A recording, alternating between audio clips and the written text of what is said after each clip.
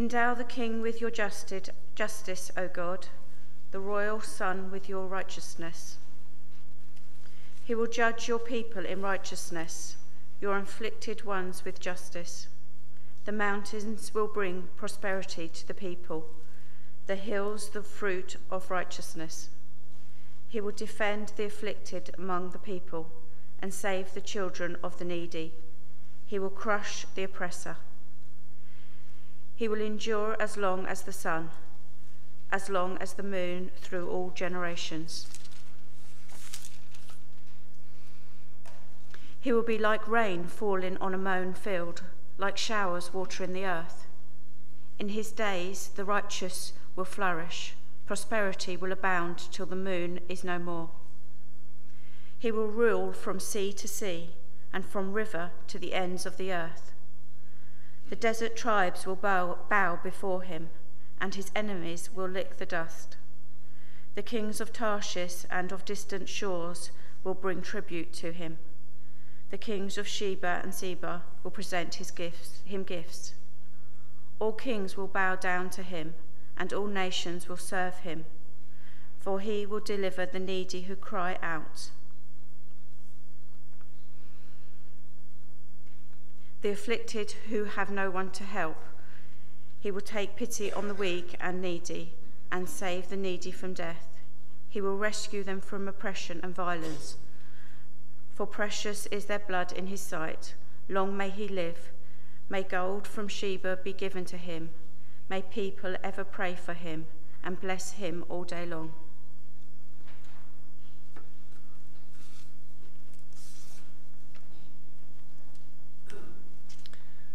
Second reading is from the Gospel of Matthew, chapter 2, verse 1 to 12, and it can be found in the church Bibles on page 966.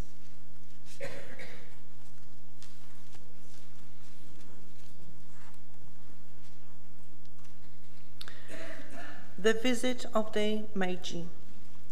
After Jesus was born in Bethlehem, in Judea, during the time of King Herod, Magi from the east came to Jerusalem and asked, "Where is the one who has been born King of the Jews? We saw his star in the east and have come to worship him."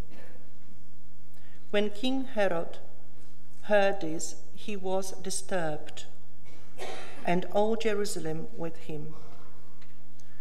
When he had called together all the people's chief priests and teachers of the law, he asked them where the Christ was to be born. "In Bethlehem, in Judea," they replied, "for this is what the prophet has written. But you, Bethlehem, in the land of Judea, are by no means last among the rulers of Judea. For out of you will come a ruler who will be shepherd of my people Israel."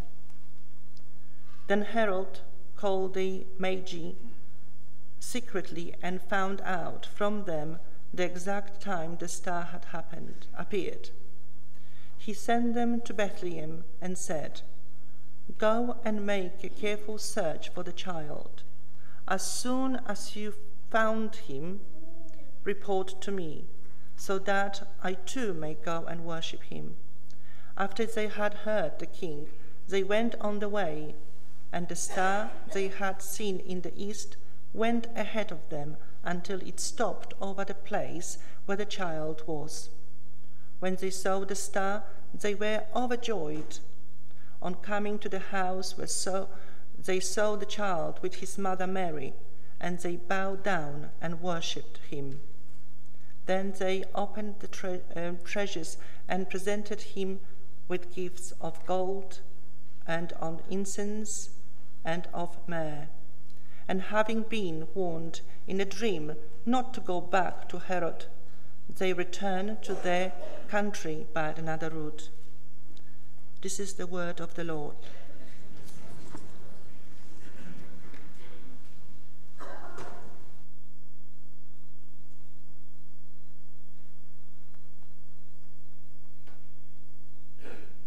May I speak in the name of God, Father, Son, and Holy Spirit. Amen. Apart from your archdeacon, along with many churches and homes throughout the land, you welcome 3 new people this morning. 3 expensively dressed persons carrying expensive-looking gifts. Yes, today we are keeping Epiphany, and we welcome 3 kings who have come to visit Jesus. These 3 have been on a long pilgrimage, a journey of religious devotion.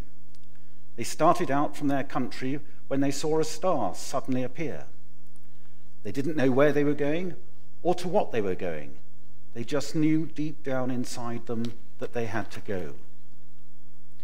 Pilgrimages are quite a common part of the pastime amongst religious people. People make pilgrimages to sacred places: Canterbury, Glastonbury, Walsingham, Santiago, and of course in this diocese people make pilgrimage to St Albans, especially on Easter Monday, but increasingly at Albantine, which this year will be on Saturday the 18th of June, and the procession will be spectacular.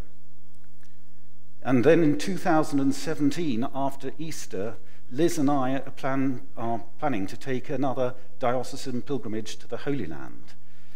And we would welcome any of you who might want to come along with us. So details will be coming out shortly. Keep an eye out. Now, enough of commercials. Curiously enough, people often remark that they are unable to explain why they are making a pilgrimage. All they can say is that they had a deep-seated feeling that they must make it.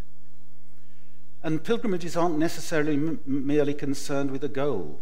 For whilst a goal may have been the reason for setting out in the first place, much is actually experienced along the way. Over the years, if truth be told, I have always found that the best part of Easter Monday is the walk itself, learning about one's fellow travellers, learning about oneself, learning about God as the miles pass by. It is this experience along the way that is so well described and documented by John Bunyan in Pilgrim's Progress. Christian experiencing so much as he journeys along. But of course, the greatest pilgrimage that each and every one of us makes is the pilgrimage of life, and in our case, our Christian pilgrimage. The first point I want to make from the Epiphany story is that whilst we may not always be certain of the goal to which we are heading, we shouldn't be over-worried by that, as the journey itself is so important. Life is about moving on, not standing still. Being a Christian is about continually learning, experiencing, and developing our faith, and particularly our relationship with the living Christ. However, this journey is not carried out in isolation. Along the way, we have companions, our fellow Christians.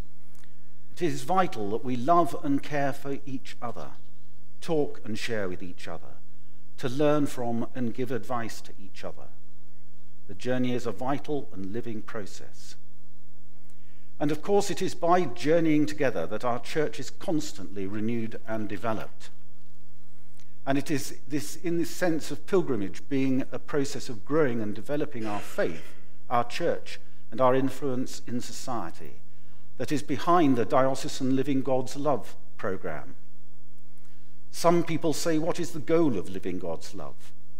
Well, to be truthful, there isn't so much a goal, an end, but rather there's 3 parts of living God's love that are a continuum. Firstly, the wish that people can go deeper into God, develop their understanding of the church, of the Christian faith. And secondly, there's a desire to bring new people into the church. And then thirdly, there's the intention to transform both for better the communities in which we live. The pilgrimage, then, is a vital learning process. Secondly, I want to consider from the Epiphany story is who or what are the wise men. Legend has it that one of the men was black. I think that is a very significant point, for you see, the wise men prove that the Christian message is for all people. Up to this moment, the Christ child had only been visited by very lowly people, poor shepherds and an artisan couple. probably Jewish at that.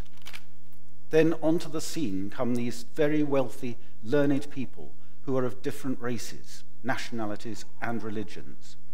And yet they had all come to worship the King of Kings, the Lord Jesus. Jesus is not exclusive to one type or class of person. The message of Christmas is for all people everywhere. How important it is then that our worshipping communities should not only be said to be, but actually be welcoming to anyone who enters one of our buildings, no matter who or what they are. Similarly, our care in the community and for the world at large should be all-embracing and not particular in any way. All people everywhere are sons and daughters of God. Thus, all people everywhere are our brothers and sisters, and all are welcome to respond to the God of love and kneel before the crib. The crib indeed is a focus for unity. Unity can and will come about between rulers and nations when all acknowledge that the justice of God is more important than national self-interest. Unity between people can and will come about when one realizes that God's love is for all, high or low. And unity within oneself can and will happen when one kneels before the Christ child. The importance of pilgrimage and the universal nature of the message are two important points of the Epiphany. But what of the gifts of themselves, the gold, the frankincense, and the myrrh? Well, gold, the king of all metals, was a fit gift for Jesus, for it says that though he may be a poor baby in a dirty stable, nonetheless he is the King of Kings. We too offer him gold in the collection to enable his work to carry on here and now. Stewardship is a vital part of our Christian living. It is not an optional extra. Then frankincense, the sweet-smelling incense used in ancient temple worship and still used regularly in a number of our churches today. Incense is the supreme symbol of worship. As its smoke rises, so we are reminded of our prayer rising to God. Given by the wise men, it reminds us today that Jesus is God, to be worshipped and adored. And then lastly, myrrh. In ancient times, myrrh was the fragrant spice used in the preparation of those who have died for their burial. The gift of myrrh was a foretelling of the sacrifice Jesus was going to make on our behalf to enable all of us to be reconciled to God. Here in Bushmead, your pilgrimage journey continues in a new way when Glyn is inducted as your new vicar on the 1st of February. The 1st of February may seem like an end to a vacancy and a new beginning, but I think the story of the Magi tells us it is a continuing. With Glyn, I am asking all of you to work at the 3 strands of living God's love. Please work hard at going deeper into God. Make God a real and vital part of your everyday life. Do continue to make an impact on this community of Bushmead. There are no doubt people out there who want their lives to be transformed, and I believe you are the people who can do that.